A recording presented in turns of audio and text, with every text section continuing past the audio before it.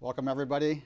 I'm Dr. Howard Koh. I'm very pleased to welcome you to a new video series entitled What CEOs Say, co-sponsored by the Harvard T.H. Chan School of Public Health and the Harvard Business School with support from the Robert Wood Johnson Foundation. Our overall goal is to explore how the private sector can leverage its resources to promote health and well-being for society. And in particular, we want to meet business leaders who have committed to promoting a culture that advances health for employees, consumers, communities, and/or the environment. We want to hear from these leaders about how they made that commitment, what changes they've made, the challenges they faced and how they overcame them, and the lessons learned that they want to share with others. So in that regard, we are very, very pleased to welcome our first guest, Mr. Dan Houston, who is Chair, President, and CEO of our Principal Financial Group. And this business, which is located in Iowa but has worldwide reach, employs over 15,000 people in 19 countries, reaches some 22 million clients, is that right? And has, as of fall of 2018, over $600 billion in assets under management.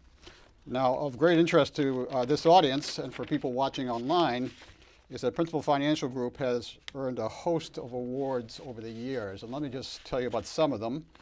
Being recognized as among the best places to work, being the best or among the best employers in America for women, executive women, and working mothers, being among America's best employers for new graduates and for diversity, being among America's most just companies and among the world's most ethical companies. You've even received recognition for being one of the most military-friendly employers. And these recognitions come from groups as diverse as Forbes, the National Association for Female Executives, Working Mother Magazine, Ethisphere, Just Capital, GI Jobs Magazine, and many, many others. So Mr. Houston, welcome to Harvard and welcome to Boston. It's a privilege to be here. Thank you. Thank you. So this is a health audience, so let's just start with some basics. Tell us what a financial services company does, and tell us what you do day to day as CEO, President, and Chair. Yeah, boy, the second question could get me in trouble, I suppose. But you know, we're here to serve the needs of all workers, all individuals, to help them reach financial success. And frankly, financial success is really hard and difficult to reach if you don't have a physical health and well-being. So we've tried to work very hard in order to strike the appropriate balance through education, through advice, through guidance, to help people understand that the more healthy lifestyle they live today, the more they focus on their financial well-being, the higher probability they'll enjoy a higher quality life later in life. So that's in large part what we do. As you mentioned, we manage well in excess of $600 billion in 90 different countries around the world, big operations in both Latin America, Asia, and the United States. And those 22 million customers are really as diverse as you might expect, not only geographically, but they're diverse in terms of their ages and their wealth and their income. And what I would tell you, from the lowest wage earner to the very highest wage earner, that is effectively the cohort, that's the group of individuals that we serve worldwide. So it's interesting to hear about your clientele, because some people would assume that a financial services company is simply serving the well-off. So tell us more about how you're serving people of all income backgrounds and more. So if I could, I'd give you a sort of a typical client. If I were just to take an average client of the Principal Financial Group, if they're a retirement plan customer or 401k plan customer, in your nomenclature on the university campus, it would be 403Bs. They would have 125 employees. They would generally have a very broad cross-section of industries, all the way from janitorial services to investment banking.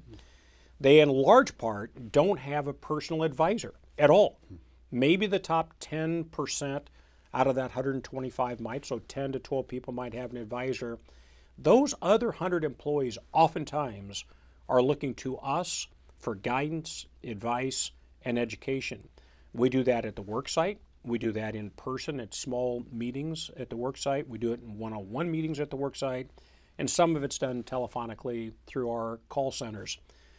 I take and I view it as an honor I do go down to our call center, and I'll take a headphone jack and go into the console, because I want to hear firsthand what people are up against.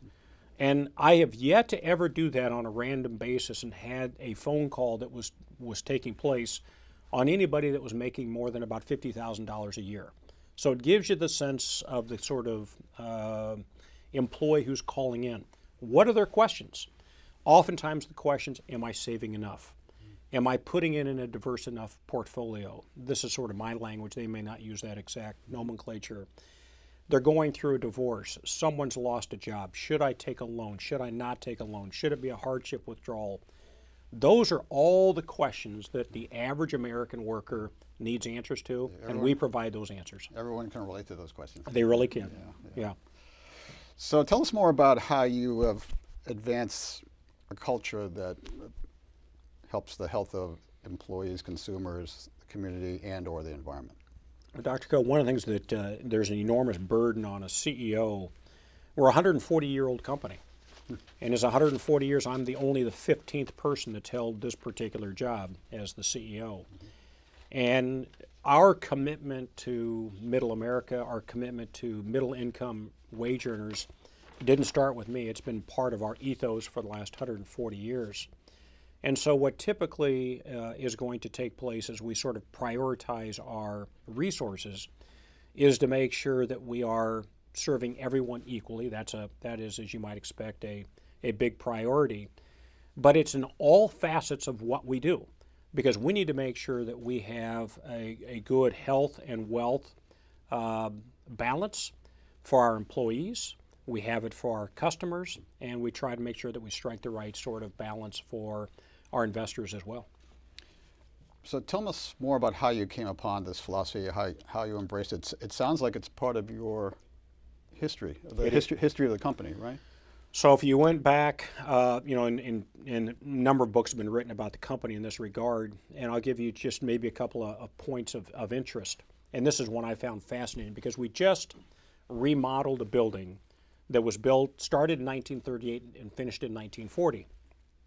And one of the funny stories that came out of it, because the superintendent, today we'd call that a vice president, but that was a construction superintendent at the time, they were building the building and they had made their decision on that we were going to use clean fuel to fire the building, and it was going to be oil. The alternative to that was coal. But there were two things we were doing with this building. We were putting in larger windows, and the windows would be allowed to be open for fresh air. It was going to be the first building west of the Mississippi that had air conditioning. And it would be the first building of commercial size that would burn fuel oil. Well, Iowa at the time, if you go back into the 1930s, was a net exporter of coal. And so it was the coal miners that were picketing across our front door. We have pictures of the coal miners picketing because we had the audacity to burn oil. And fast forward 75 years, and as we modernized the building, as you might expect, there were major changes made. LED lighting, there were steps that were taken. We recycled 95% of the materials that came out of the building. Every carpet square, every ceiling tile, every piece of copper, every metal. And so the company has a long-standing history. The tie, if you will, back to the sensitivity around building materials, we have a commercial real estate portfolio greater than $26 billion. A large portion of that is green building. And we found out a long time ago, well in excess of a decade ago, that we could build a green building, better environmentally for individuals, whether it was all the toxins that can exist in carpets and ceiling tiles, LED lighting, moving the air through the building more quickly, etc. Maybe it adds 10% to the cost of the building.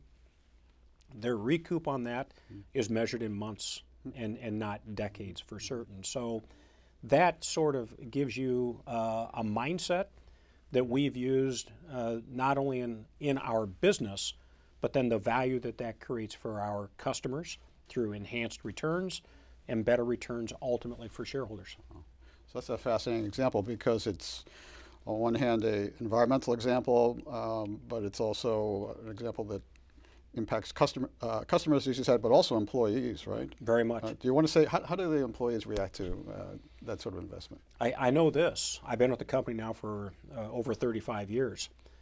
I don't think anybody was as concerned 35 years ago. Let me restate that. No one was concerned about that 35 years ago. Today, if you look at the statistics, among millennials, it's about 75%. Non-millennials, it's about 66%.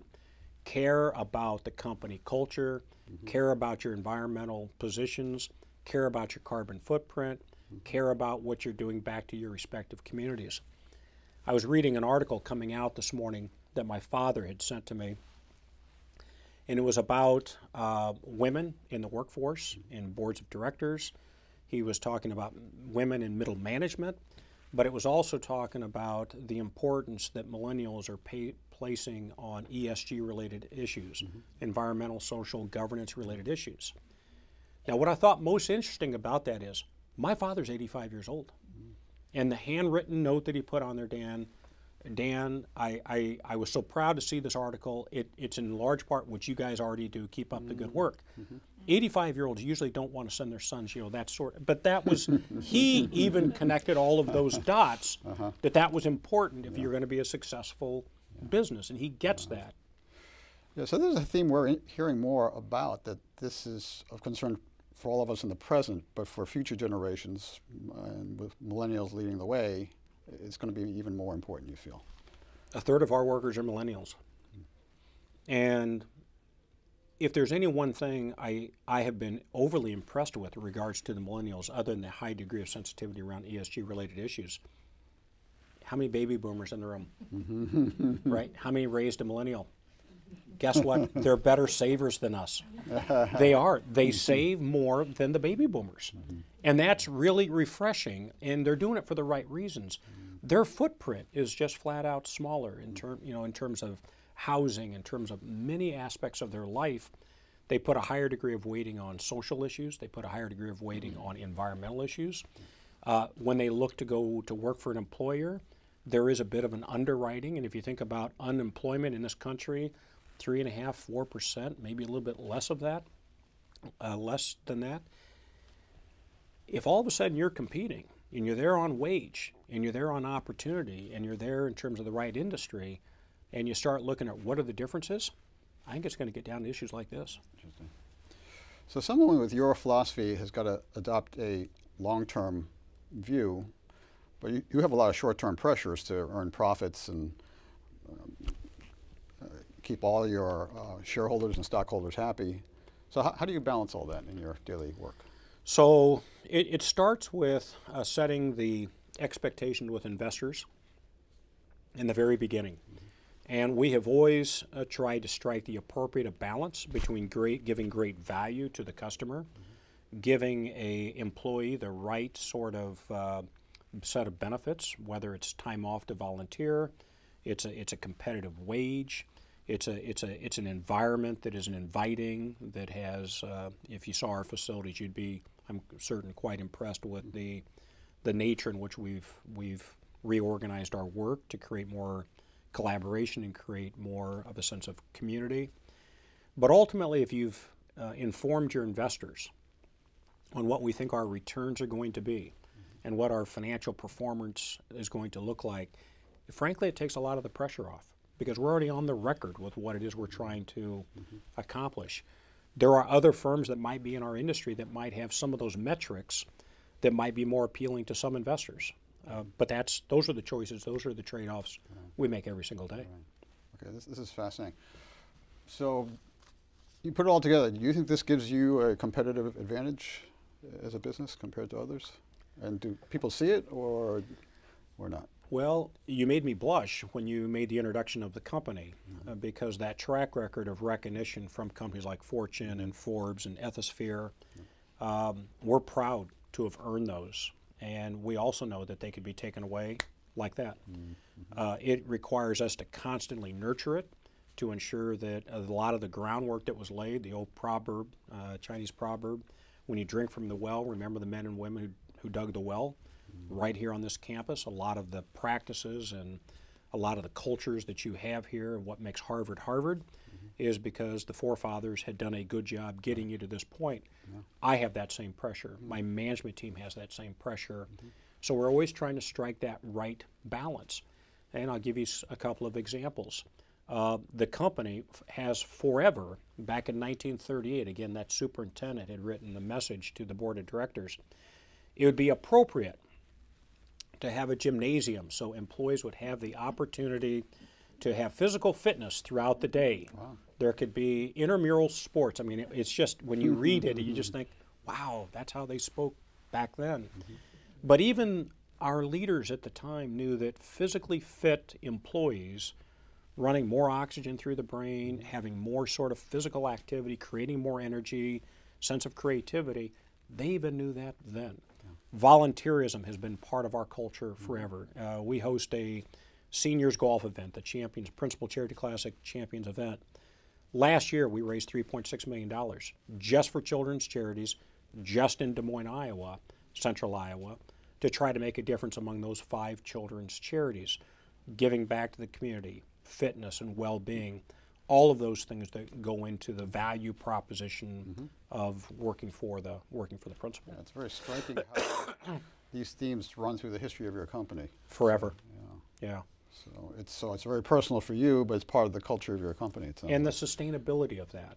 And so again, where we started this was the third-party validation. Right. You know, at any given time, I worry as culture advances that you tear away at the very fabric, and at some point you find, you know what, you've ripped it now. It's no longer something you can put back together. So when we look for acquisitions, we underwrite in 3 areas. We underwrite for strategic fit, we underwrite for strategic, financial, and cultural.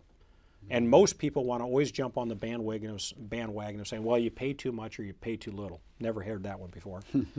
But my view is this. You can get the price wrong. You might get the strategy slightly wrong. Maybe it was just slightly turned off 90 degrees. But if you get that cultural piece wrong, it's game over. You can't make those up in time. Financial, you'll get there. Strategy, you'll kind of get the boat turned right in the right direction. But culture matters, and we've made 14 acquisitions since the Great Recession, and that's not insignificant, and there's a very stringent sort of onboarding.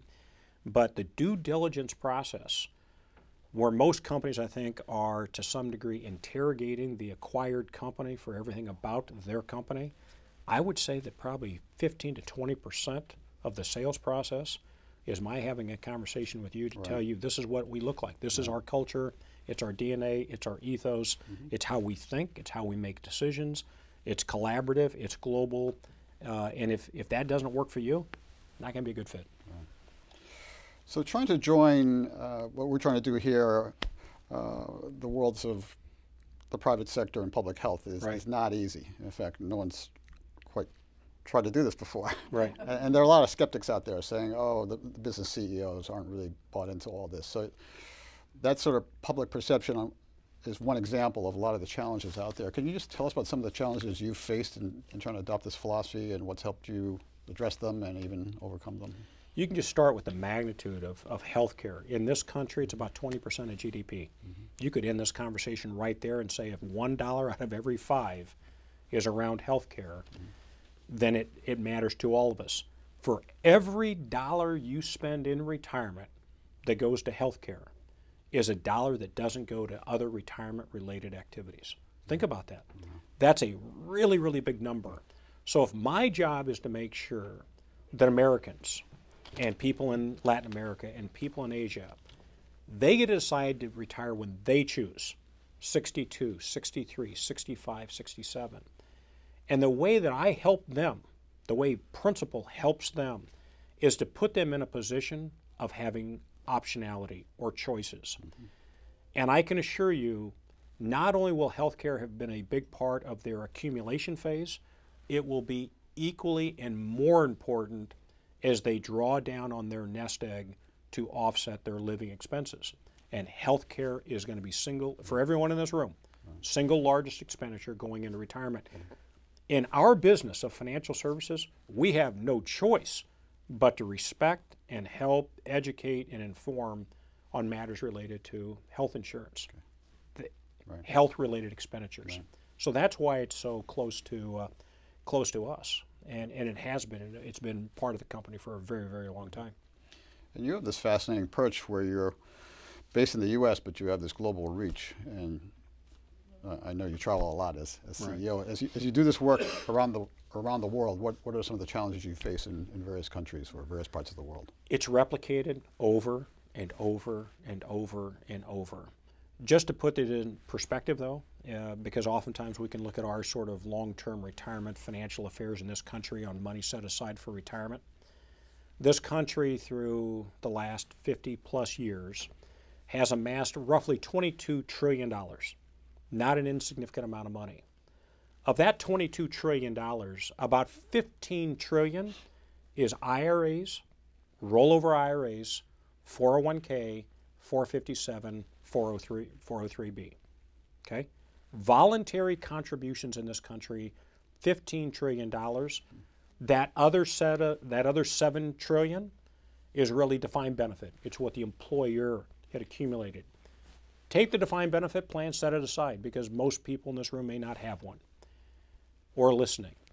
The remaining $15 trillion is a bigger pile of money than the next 19 developed countries combined.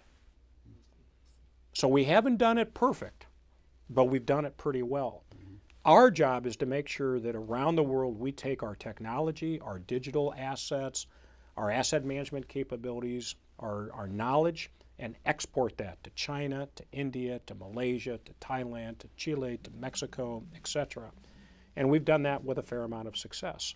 But the issues around healthcare expenditures are real. The generation of students going through Harvard today, with their DNA and their lifestyles today, they will end up living more years in retirement than the actual number of years that they work. They'll have more breaks of service, all of those averages. They'll live more years in retirement than they will actually work. And if you went back to FDR and the onset of Social Security, what was the probability you would cash a Social Security check at age 65? Real low, less than 10%. Today, pretty high probability you're going to get there. So the economics are off. And so if the private sector doesn't do it, it's a problem. Governments aren't in a position to do it. Employers really aren't in a position to do it. This is really a burden that falls on our shoulders. So this health care, we want good health and fitness. It's why we have, we reimburse for, whether it's smoking cessation, we reimburse for weight loss, we reimburse for gym memberships, we have gym facilities at all of our operations. We promote taking time off during the day to get physical fitness and all those different things. Because as a company, we spend about $160 million a year on health-related expenditures. That's a lot of coin. And so to the degree we can have a healthier population of workers, that puts us in a more favorable position to create more value for our employees in other ways. Okay, fascinating comments. And discussions about what is health in this day and age have now expanded to really involve mental health and emotional well-being and stress at the workplace. Actually, Professor Blendon, who runs the studio, has done some polling work showing that those are critical issues for employees around the country and around the world. Do you want to just talk about stress at the workplace and well-being, emotional well-being at the workplace, and how that relates to your work? It's real. It's out there. There's a few issues out there that come to mind, and the first one of which is the over-reliance on opiates and the impact that's having. It is real. If you haven't read the book Dope Sick, read it. It gives you some really sort of inside perspectives on the over-prescribing of drugs and what that means. I think there's also an element around mental and nervous, and I think all of us have known people who are directly impacted by this. Someone's going to have back surgery, breaks a leg, breaks an arm. We put our arms around them. How can we help you out? Can we bring some food over? Take all the time you need, all those issues. And unfortunately, mental and nervous issues are not resolved as issue. Mental health is increasingly a challenge on a lot of different levels. It is one of those industries that continues to grow, and I think it continues to evolve, and I think we're sort of at the beginning stages of that. But all of those issues are things that we have to be conscious about as an employer. So again, how do you create a work environment that doesn't contribute to stress? Giving people flexible time off. At the end of the day, I'm not keeping track of your hours.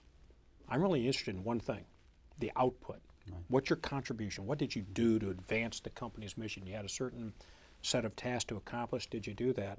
How do we create an environment which doesn't create stress? That comes into hiring and firing. Make sure that we have a diverse group of senior leaders. Make sure that they're inclusive. Making sure that people don't come to work with anxiety about just the people they're working with, let alone the work that they're doing.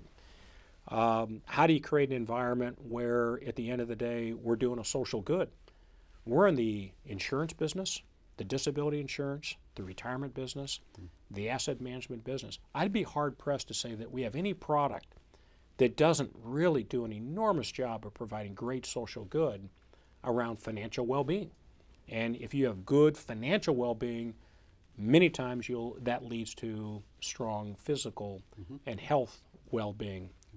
So that's sort of easy for me to get my head around. And Ralph, matter of fact, I'll tell you a quick story, Dr. Coe, that I was reflecting on this only because it was the one-year anniversary of the gentleman who had hired me. His name was Chad Sims in Dallas, Texas. And I had 2 other job offers. And you should know that the Principal Financial Group before 1985, its name was the Bankers Life Insurance Company. So I was interviewing for the job, and he had asked me about these other employers. And I'll go ahead and use those names. It's been over 35 years.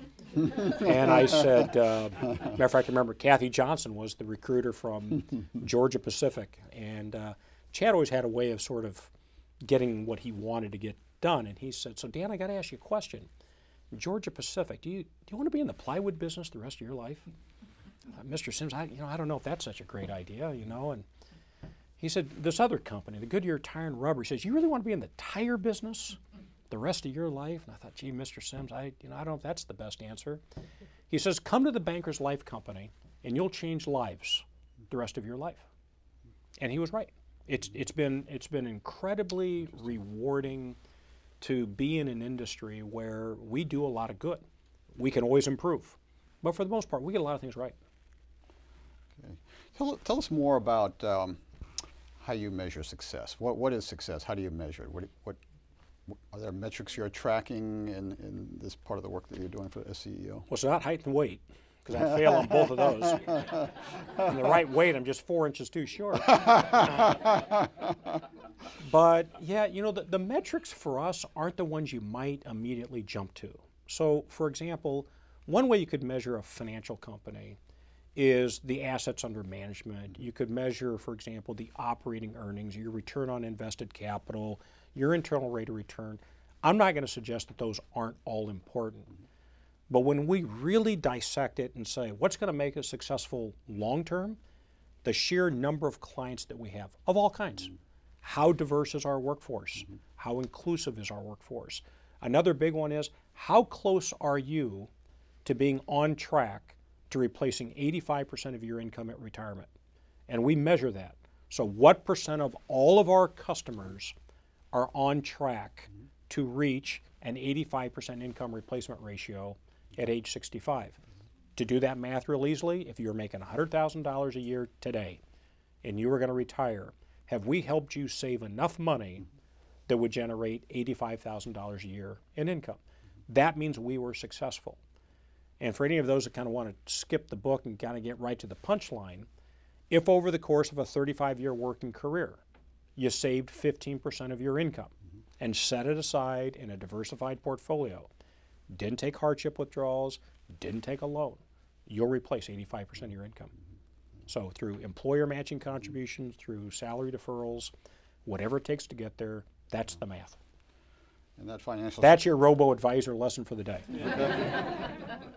And that financial security is part of well-being. How could it not be? Yeah.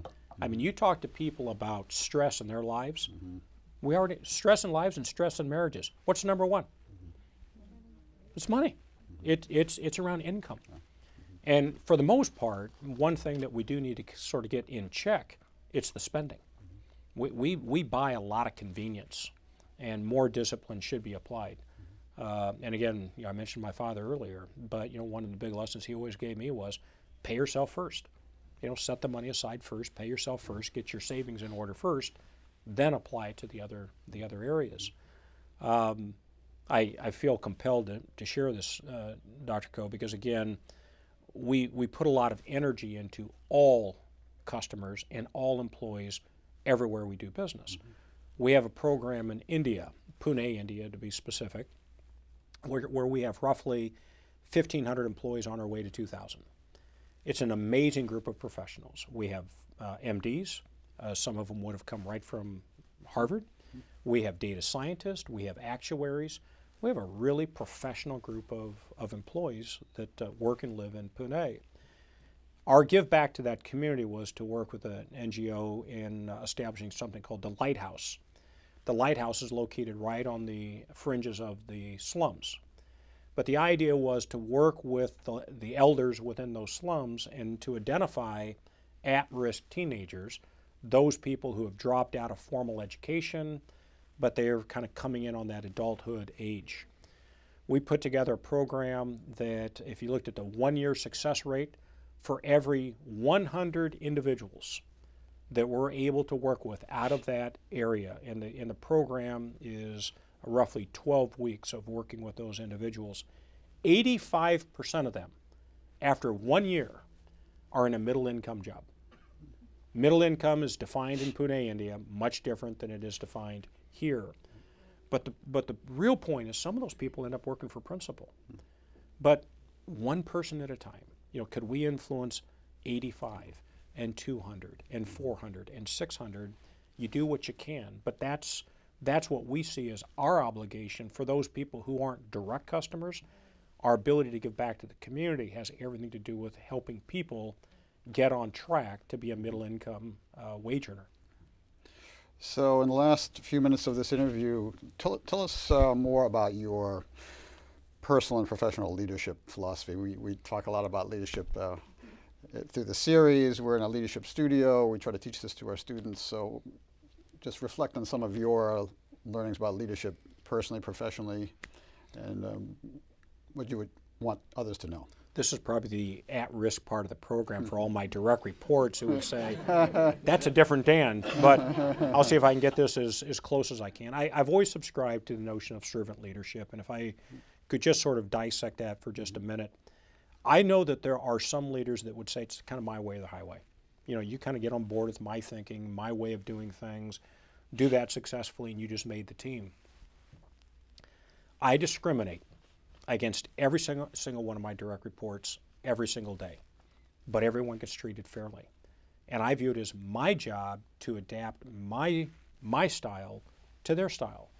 I have 11 direct reports, and I want to make sure that they, to some degree, take on the same sort of notion that we only need one Dan, we only need one Nora, one Luis, one Tim, one Amy. And if they take the approach of being a servant leadership, i.e., they're the ones adapting and adjusting their approach to maximize the value creation from each one of their direct reports, I think you just get a better result. Mm-hmm. We already know that diverse teams get better answers. Mm-hmm. We also know inclusive teams get better answers. We all know that listening versus talking all generally gets you a better outcome. But communications, honesty, integrity, trustworthiness, all of those things sort of melded into a servant approach to leadership is, from my perspective, one of the most, at least what appears to be, effective ways of maximizing the resources of a company. So do you think these themes can apply to companies that are a lot smaller than yours, that don't have the resources that you have? Are these universal principles, or do they have to be tailored somehow? Absolutely. And it's funny because I think of ourselves as being a medium-sized company. Mm. You look at the global playing field that we're up against, and we have competitors with 250,000 employees. Our new head of HR that we recruited from a retirement, he worked for a company with 280,000 associates. He had 60,000 in his division. He's got 15,000 with the principal. So Again, I heard him sort of talk about small companies, so it's all relative. It is. So our largest customer base is small to medium-sized businesses. As I said earlier, our average size pension client's 125. Our average size life and disability customer is 44. Oftentimes, we know one thing's for sure. The owner or sole proprietor or the partners, they're the chief risk officer, they're the chief financial officer, they're the chief human resources officer. So we need to make sure that we really have the mindset of understanding what small employers need by definition. And when we have programs to support them, we go into it from a position of strength because we have roughly 140,000 small to medium-sized customers that we interact with every day. And the person we're interacting with isn't a CEO of a Fortune 500 company. It's not the chief human resources officer of a Fortune 250. It is someone with very, very different skill sets. And so for that reason, I think much of our leadership that we have and that our orientation is around small to medium-sized employers is very transferable to a sole proprietor or a very small business. So in the final couple minutes here, just share with us any thoughts you have for people who emulate you or for people who want to work at this intersection between private business and public health. And again, there are a lot of folks out there who say these two worlds just can't talk to each other, and we're trying to do this, and having you has been so enlightening. But how would you advise both worlds to work better together as we move forward? Well, I would tell you, I like the crossroads of my life, of being in the crosshairs of these two issues, because I think they're both incredibly important. That's the first thing I would say. One of the luxuries you have in working for a company that supports involvement and outside activities is to be involved with the Partnership for a Healthy America. And some of the brightest minds I can think about, and what we're trying to deal with the issue of childhood obesity. And it's a lot of very serious work. Michelle Obama's been heavily involved. Dr. Gavin's been heavily involved. But it's a group of professionals. It's a not-for-profit organization that recognizes these food deserts that occur in a lot of these major cities. What can we do around making fruits and vegetables more accessible to individuals? And you might ask, Dan, why would you be involved with an organization that's concerned about childhood obesity?